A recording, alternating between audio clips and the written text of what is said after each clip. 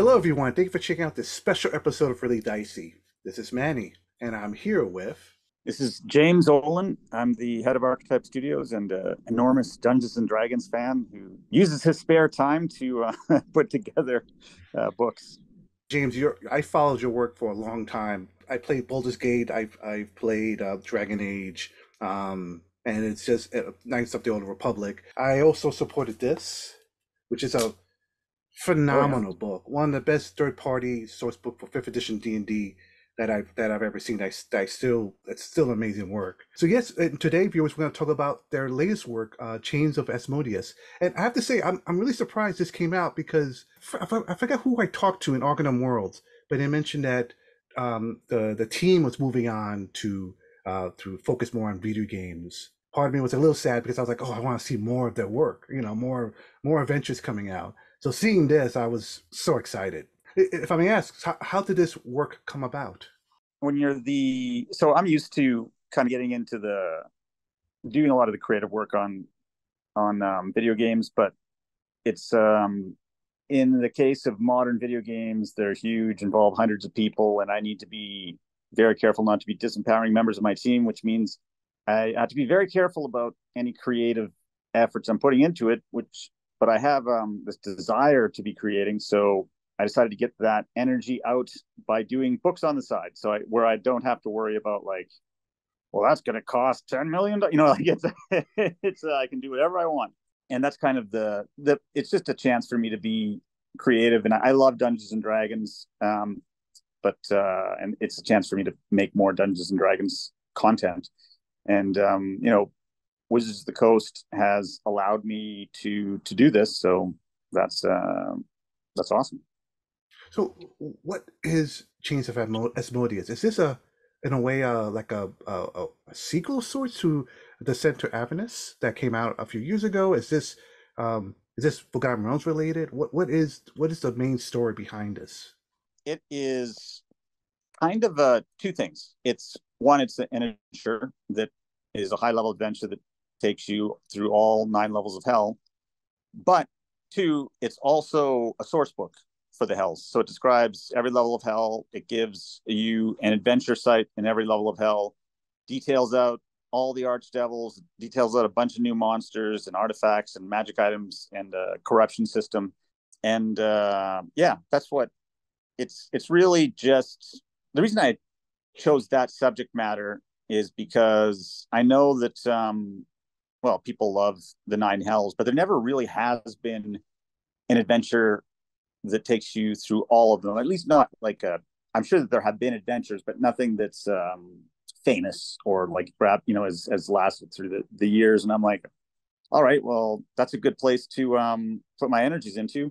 I have access to all these amazing artists and writers, and it's a chance to just get them to start producing amazing content. And I didn't know Adrian Tchaikovsky is an amazing author, pumps out novels all the time. And I found out that he was a fan of Dungeons and Dragons. He plays twice a week. And I was like, hey, Adrian, do you want to do a Dungeons and Dragons book? And he was all up for it. So I was like, yes. And then I got a lot of artists that I had worked with either on Odyssey, but also on other stuff that I can't talk about, but like to work on Chains of Asmodeus. I had one of my favorite artists. I was able to convince him to work on the project because of Adrian, because he was like, what? He has a job in a totally different studio, but he does side stuff. And he was like, I'll totally illustrate all of the Adrian stuff. I was like, that's great. That was Sergei Sarachev. He's just freaking amazing. When you get the PDF, he does all of the location art for the adventure locations on each level of hell. And then I also work on the video game side with a company called Aaron Sims, which they do concept work for major Hollywood studios. Like they designed the Stranger Things monsters, and they did Wonder Woman and a whole bunch of other movies that you've seen. And anyways, they're also Dungeons and Dragons fans. So I was like, okay, are you willing to illustrate each of the archdevils? I can't I need you to give me a price that is doable for a book. And they did, because they're giant fans, and they whipped out those archdevils um, you know, fast because they were just so passionate about it. And yeah, I've been sitting on this art for some of the art. I think I was done 2 years ago. So I've been waiting to be able to share all of this amazing content with the public. And being able to make money for charity is also great. So it's it allows me to get my creative energies out. It allows all these artists and writers to create D&D work that people can enjoy, and then for fans, they get a product out of it, and then it generates, like, it just seems like a win-win-win. So it's been it's been a good experience. It's great that there's lore for fifth edition D&D about the Nine Hells. I've been waiting for something like this for a good amount of years. But for players love options, magic items, and possibly subclass options, things like that. Does this book offer anything like that as well? No, it stays away from adding subclasses and races. It does give a lot of options for players to use as hooks into the story. When I hold Curse of Strahd is probably the best fifth edition adventure, and Ravenloft is one of the best first edition. It's I kind of hold it as the exemplar that everything's measured against. And one of the great things they did, Tracy Hickman, who I feel is like the second father of Dungeons and Dragons, but one of the great things he did was the ability to play the adventure over again and have it play differently because of the tarot reading you get. And so I wanted to do something similar. But instead of, it's not cards, it's more the players choose why they're going to hell, because Asmodeus has essentially stolen a soul that's important to you.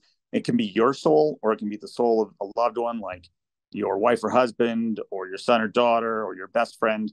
And so you get to choose that, and that changes what you are going to need to do when you go on the adventure. Then the party has to choose between three factions, three group patrons, and one is the good group patron, and others are neutral, and one's the evil. And the good one is the Hell Riders of Elturel, because they were instrumental in the story of Baldur's Gate Descent to Avernus. Then the neutral one is the Mages of Halrua. Halrua has always been an interesting nation within the Forgotten Realms. Then the evil one is the Deathstalkers of Baal, with Sarevok as its like a representative. So it's just so that's kind of and the one, whichever faction you choose changes what you're doing in the story. With the factions, each of them is able to help you get the soul that's important to you, but you also have to do something for them, because each faction has a different, get into spoilers, but I could talk about that for the entire interview, so I'll move on. But yeah, I also I don't I like my love is creating adventures, not like new rules or anything like that. I like the setting part of it, and the adventure part, and how designing it and getting it to work well. But I'm not as big a fan of creating new rules and all that. I don't think it's my strength, so I try to stick to my strengths. Okay, okay.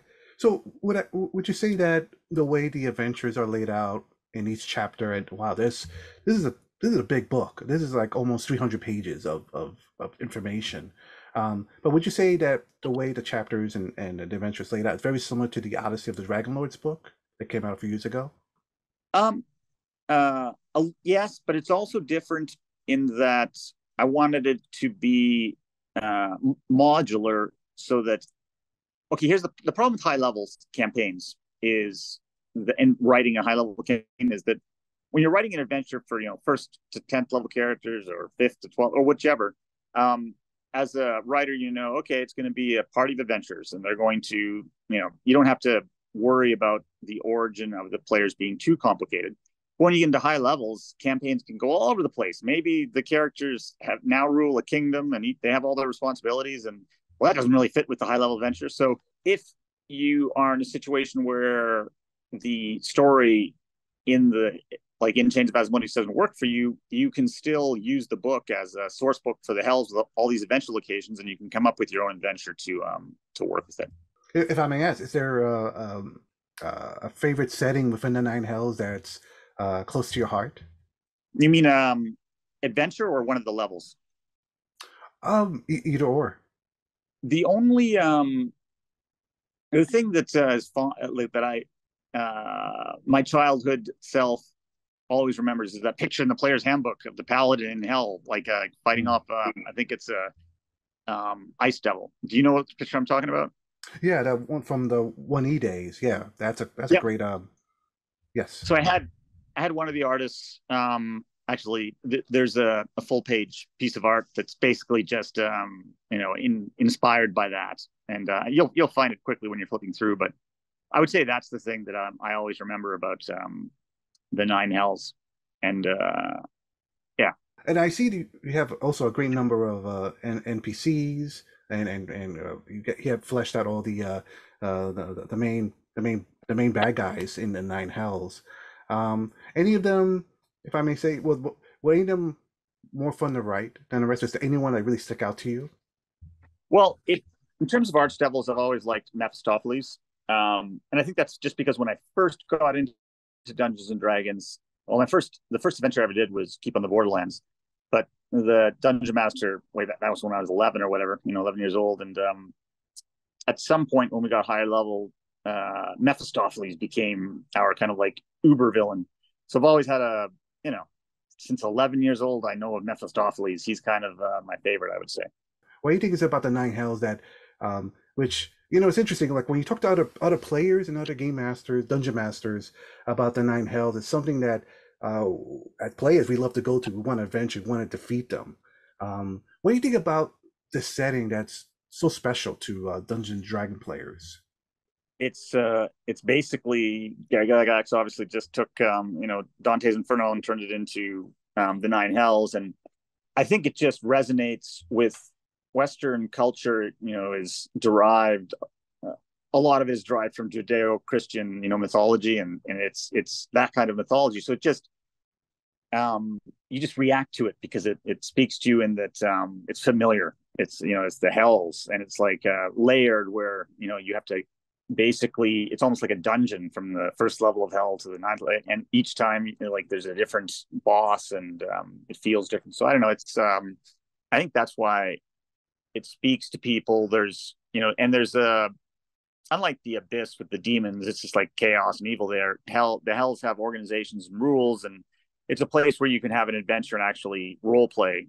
It's hard to role play in some place like the abyss because the demons is going to eat your face as soon as you start talking to it. But in the hells, you can actually interact with devils because the devils want to corrupt you. They might want to kill you as well, but like there's a lot more chance for role playing in the Nine Hells, and I think that also adds to its appeal. Hmm. If I may ask, if I were to run this and you were one of my players, what character would you roll up for this? Oh, hmm. That's I'm always a dungeon master, so it's like I'd go with the wizard because I just love the wizards, and it's you probably need all those spells to survive the Nine Hells. Okay, excellent, excellent. So would you say that this is for those hearing about this for the first time, this is would you say this is like level 5 to level 15 adventure? What level should you start out with playing this source using the source book? Oh, it's actually starts at level 11 to 20. So it is you can actually use it as a direct sequel to Descent into Avernus. So because your character should be about 11th to 12th when they end that adventure, and then this adventure picks up right from there. The thing is, it also you can, because most Wizards of the Coast adventures end in the 11th to 12th range. It works good as a high level adventure after any of those. So that's yeah. Oh, that's excellent. There's not too many. Well, it makes sense. It's hell. It should be a very difficult campaign. Oh, excellent. Is there anything more about this I haven't asked that you want to share? I would just say the thing I'm most proud about the book is the work of the artists just created some amazingly beautiful art. Like when you flip through it, it's almost just awesome as an art book. And then Adrian's ideas are like he had so many ideas. When you're like it's that's the stuff I think people are really going to enjoy, just digging into all the craziness that Adrian is coming up with on each of the levels, and then enjoying the gorgeous art. But I should also say that I knew what fans were going to focus on, like the thing that would get them the most excited. And if you go to the any of the Reddit chats, it becomes evident that the statistics of the 9 art levels are what people really, really want to see. In particular, Asmodeus. So you get that, and you get the art for them is phenomenal because that's from Aaron Simmons at each one of them, and just wow. You'll I think you'll enjoy it. Oh, excellent, excellent. And now this is available in PDF. Is there any future plans for printed copy? Do you Yeah, think? Yeah, yeah. Oh, yeah. sorry. We wanted to launch the print on demand when we launched it, but we're still working on that. And Halloween was a good chance, a good time to launch this book. And it's also it means it can generate the money for charity earlier. But the print on demand should be this month. I think there's a good chance. I'm not promising this because it's not going to be me that's going to be doing the work, but I think Roll20 is very excited about doing a version. So I give that a high percentage chance of happening. I don't know how long that would take though, because again, I wouldn't be involved in it. Oh, okay. And one last question. Well, sort of last question. Do you see like would there be in your mind? Do you see more stories coming out of this from you about this setting? Do you see like maybe a purgatory? Well, I think just I think I got out everything that I'm going to say about the Hells because it's like it's been years of my life. So the next thing I do will have to be something completely different and new. That's I like to because it is kind of a passion project, and I'm Mhm. actually working on the next thing right now. But I can't talk about that because obviously it's way off. Well, I hope to have you back to talk about it. That sound I'm really excited about this book and congratulations and I'm happy. This is also I'm it's amazing. It's also all the proceeds, most of the proceeds are going to charity. You said? Yeah, yeah, all of them, all of them. So Oh, it's that's fantastic. Wow. Well, thank you, James. Is there anything else you want to say before we wrap up? no, no. I think that's good. It was great talking to you. Oh, same here. So viewers, thank you for hearing or watching this video. Again, I'll put all the information in the link in the description below, so you can link to this PDF and soon to be POD. And yes, be safe, everyone. Take care. Bye bye.